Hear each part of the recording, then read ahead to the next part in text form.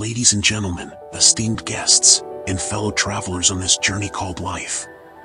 Today, I stand before you to share reflections on the intricate dance between life and struggle. For life, in its essence, is a tapestry woven with threads of joy and sorrow, triumphs and tribulations, moments of serenity and storms of adversity. Life, with its twists and turns, presents us with an array of challenges that test our resilience, challenge our resolve, and shape our character. It's in the depths of struggle that we often find the true essence of our being, as we navigate the turbulent waters with courage and determination. But amidst the struggles, there is beauty to be found.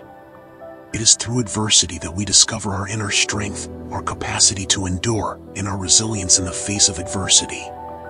It's in the darkest of nights that we learn to appreciate the beauty of dawn, and in the fiercest of storms that we come to value the calm that follows.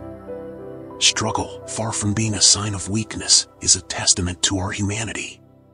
It is the forge in which our character is tempered, our empathy deepened, and our appreciation for the simple joys of life magnified. It's through struggle that we learn to empathize with others, to extend a helping hand to those in need, and to find solace in the bonds of community and friendship. But let us not romanticize struggle, for it is not always easy or fair. It can leave us battered and bruised, weary and worn.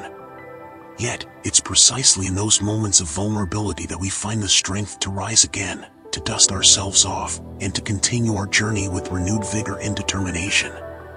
So, my friends, as we navigate the ups and downs of life, let us remember that struggle is not a sign of defeat, but rather a testament to our resilience and our capacity for growth. Let us embrace the challenges that come our way, knowing that they are opportunities for learning and self-discovery. And let us draw strength from the struggles we face, knowing that they have the power to transform us into the best versions of ourselves.